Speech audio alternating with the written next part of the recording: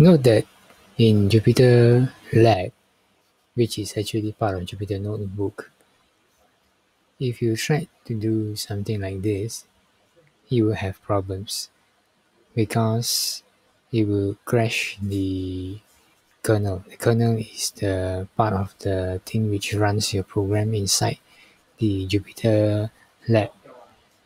Let me demonstrate to you. So this code is supposed to capture the webcam, similar to what I did in the previous video using PyCharm. So if I try to run this now by selecting the cell and pressing Shift Enter, it will go ahead and show the webcam. Okay, but the problem arises when I press Q. Over here, when I press Q, it will try to quit. So when I press Q, it will crash. So now this thing is hanged. See that? And you see not responding. So this is the problem with Jupyter Lab and Jupyter Notebooks and Anaconda itself. You can't run OpenCV inside of it. So you need to close this now, force close. Alright, and when this happens, you have to restart the kernel by going here, kernel, and restart the kernel. Restart. Okay, so that is the problem. But so how do you solve this problem? If you still want to use Jupyter Notebook for developing, so you have to find another way. You can use the scripts. So what we do is we copy all this code here, and then we click this plus symbol, and then here we have a new launcher. So now come down to the bottom and click on the text file, and then you create a new script. You paste the code here. This code, Ctrl C to copy, Ctrl V to paste.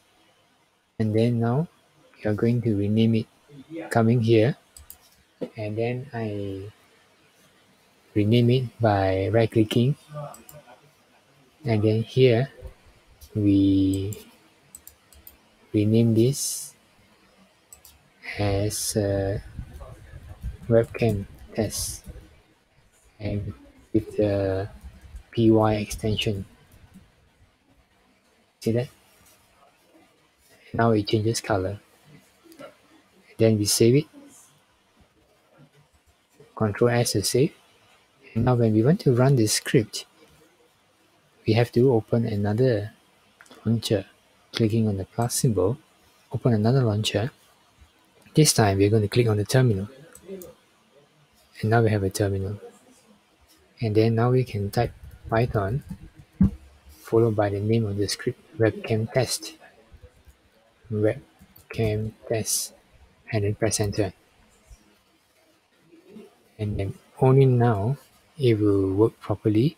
If I press Q now, it will not crash. See that? It works.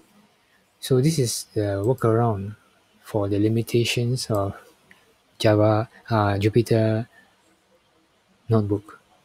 Whenever you want to run OpenCV, you need to create a script and then run it in a terminal using the launchers.